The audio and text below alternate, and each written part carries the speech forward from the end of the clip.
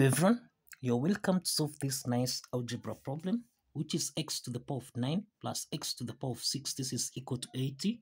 So what is the value of x? Now let's provide a solution from here. So we have x to the power of 9 plus x to the power of 6. This is equal to 80. We can express x to the power of 9 as x to the power of 3 raised to the power of 3, then plus x to the power of 6 is the same thing as x to the power of 3 raised to the power of 2. This is equal to 80. Now, we have that x is a member of real numbers.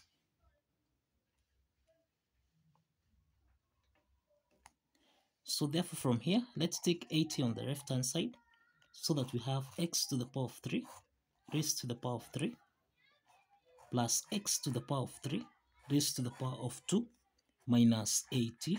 This is equal to 0. Now, let x to the power of 3 be equal to u. So that now, here we have u to the power of 3 plus u to the power of 2 minus 80. This is equal to 0. So here we have u to the power of 3 plus u to the power of 2 minus 80, which is minus 64, minus 16. This is equal to 0. So this is the same thing as u to the power of 3 plus u to the power of 2 minus 64, which is 4 to the power of 3, minus 16, which is 4 to the power of 2. This is equal to 0.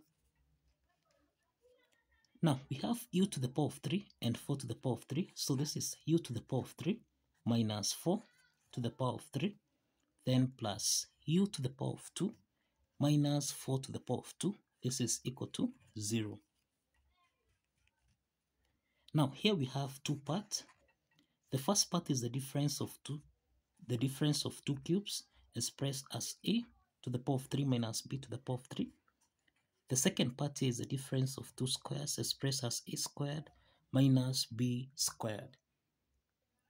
The first part is the difference of two cubes that is expressed as a to the power of 3 minus b to the power of 3, which we can express as a minus b, a squared plus a times b, then plus b squared. Now, we have u to the power of 3 minus 4 to the power of 3, which we can express as u minus 4. Then here we have u squared plus 4u, then plus 4 squared, which is 16. Now, let's call this equation 1. Here we have u squared minus 4 squared. This is the difference of two perfect squares that we can express as u plus 4, u minus 4. So let's call this equation 2. So let's sum these two equations here. So we have u minus 4. We have u squared plus 4u plus 16. Then plus u plus 4. Then plus u minus, we have minus u minus 4. This is equal to 0. So we have that u minus 4 is common here. So we can factor out u minus 4. So that into the parentheses, here we have u squared plus 4u plus 16. Then plus u plus 4. Cross the parentheses. This is equal to 0. So now we have u minus 4. Here we have u squared plus 4u plus u. This is 5u. Then plus 16 plus 4. This is 20. Then this is equal to 0. So we have two parts here. The first part is u minus 4. This is equal to 0. The second part here is u squared plus 5u plus 20. This is equal to 0. From the first part here, we have that u1 is equal to 4. The second part here is a quadratic equation of the form au squared plus bu plus c. This is equal to 0. From this quadratic equation, we have that a is equal to 1, b is equal to 5, and that c is equal to 20. So let's assess the nature of the root of this quadratic equation by determining the discriminant value, which is b squared minus 4ac. So let's substitute the values of a, b, and c. So we have 5 squared minus 4 times a, which is 1, times c, which is 20. So 5 squared, this is 25, minus 20 times 4, which is 80. So we have 25 minus 80, and this is equal to minus 55, which is less than 0. And this implies that we have two complex roots. We have two complex roots. And this means that there is no real solution from this quadratic equation part. There is no real solution from this quadratic equation part. Therefore, this quadratic equation is rejected. This quadratic equation is rejected. So let's proceed with u1, which is equal to 4. Let's proceed with u1, which is equal to 4. Now that we have u1 is equal to 4, now if you recall from here, we understand that let x to the power of 3 be equal to u. So that we have x to the power of 3, this is equal to 4. To solve for x here, let's get the cube root on both sides. So this is equal to the cube root of 4. So this means this is the same thing as x to the power of 3 raised to the power of 1 over 3.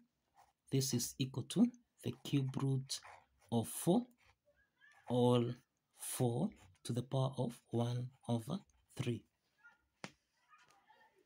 So here we have that the value of x is equal to 4 raised to the power of 1 over 3. So this is the value of x. The next step from here is to verify that this value of x satisfies the equation. If you recall, we end that x to the power of 9 plus x to the power of 6. This is supposed to give us a value of 80.